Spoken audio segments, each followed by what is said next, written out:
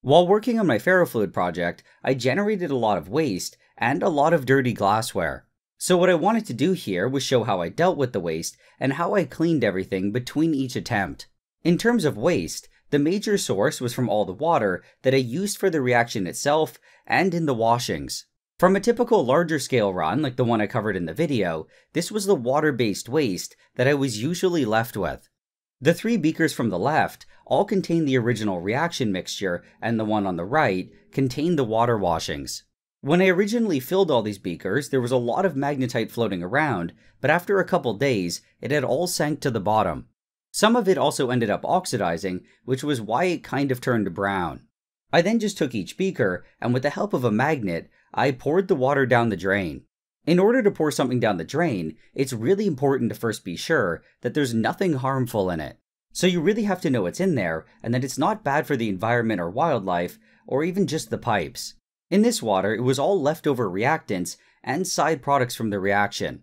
The major components should be ammonium chloride and ammonium oleate soap, but there also might be some oleic acid and maybe some trace amounts of iron. All of these are safe, and the solution was already neutralized in the process, so it was perfectly fine to dump it. For me though, this was a pretty rare occurrence because I'm pretty much never able to pour anything down the drain. So even though it was perfectly fine here, it still felt a bit wrong to do. But anyway, after that being done, in each beaker I was left with a small amount of magnetite. I then used a small amount of water to combine it all into just one. Now at this point, I was actually pretty much done, and the magnetite could have just been thrown into the garbage. However, like with all my cleanup videos, I got a bit curious about something. The oleic acid coating has a tendency to oxidize, and I wondered what would happen if I added some 3% peroxide to it. So I added the peroxide and it slowly started bubbling because the iron was catalytically breaking it down into water and oxygen. I let it sit like this for an hour, and it was definitely clumping up a lot more. However, it really didn't end up being as interesting as I hoped it might be. So when I got bored of it, I pulled it out with a magnet and I poured the peroxide solution down the drain. Then I poured in some more water to get rid of the bubbles. I think the peroxide definitely did something to it, and it probably caused some of the leftover nanoparticles to aggregate. However, overall, it was probably pretty pointless. Finally though, this was everything I recovered, and I could now just chuck it into the garbage.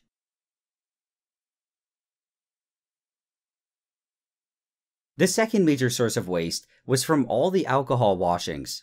In the future, I'm going to try to use way less, and I think that it's actually possible to use less than a third of what I used for this one. In the end though, the amount that I used here still wasn't that bad, because it's very easy to recycle. I just let it sit for a while and I waited for all the iron to settle out, and then I dumped it off into another container. This alcohol still has a lot of room to pick up water and excess oleic acid, so it can be used for future washes. When it does eventually get full of either of these though, I can easily just distill it. When it was still mixed with alcohol, I found that it was annoying to get out of the beaker, so I added some water. I then stirred it around to dissolve the alcohol, and I pulled it out with a magnet.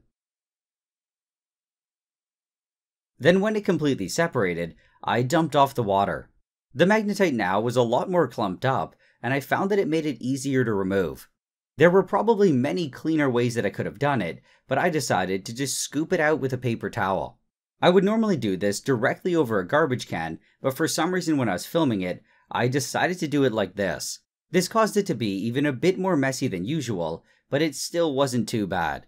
All of this was then just thrown into the garbage, and now I can show you how I clean the glassware.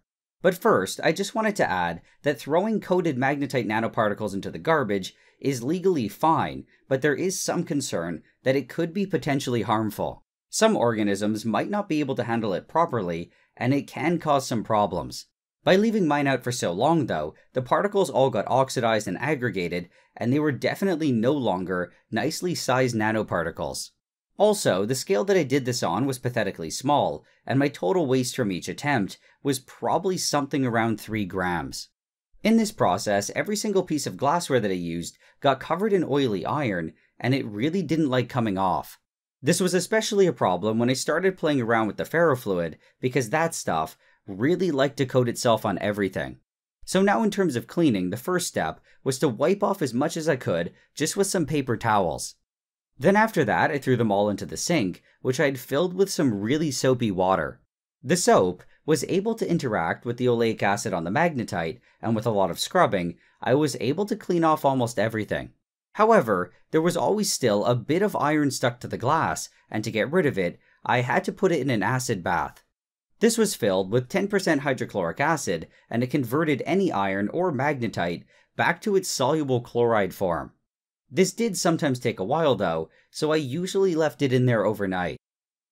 Then in the morning I took them all out, and I washed them under the tap. In the acid, there was a small amount of iron chloride, so this did cause it to get washed down the drain. In large amounts this would be a problem, but there's so little here and it's so heavily diluted that it really isn't much of an issue. After washing it all under the tap, I rinsed everything with distilled water, and then I let it sit out to dry. Most of the time, this gave me really nice and shiny glassware, but sometimes there was still a bit of iron left. When this happened though, I just had to put it back in the acid bath for another round. Now one thing that I kind of just glossed over was the big plastic container that I used for the reaction. I wasn't able to scrub it because it would scratch the plastic, so instead, I just used a paper towel. It was also too big to fit into the acid bath, so instead I put acid into the container itself, and I used more paper towel to manually wipe it down. Then, like with everything else, I washed it with tap water, followed by distilled water, and I let it sit out to dry. When it was done, the container was clean enough to do another round, but it was never as nice as when it started. But anyway, that's about it. I hope you guys enjoyed watching me do this little cleanup, and I'll see you on the next one. As usual, a big thanks goes out to all my supporters on Patreon. Everyone who supports me can see my videos at least 24 hours before I post them to YouTube. Also, everyone on Patreon can directly message me, and if you support me with $5 or more, you'll get your name at the end like you see here.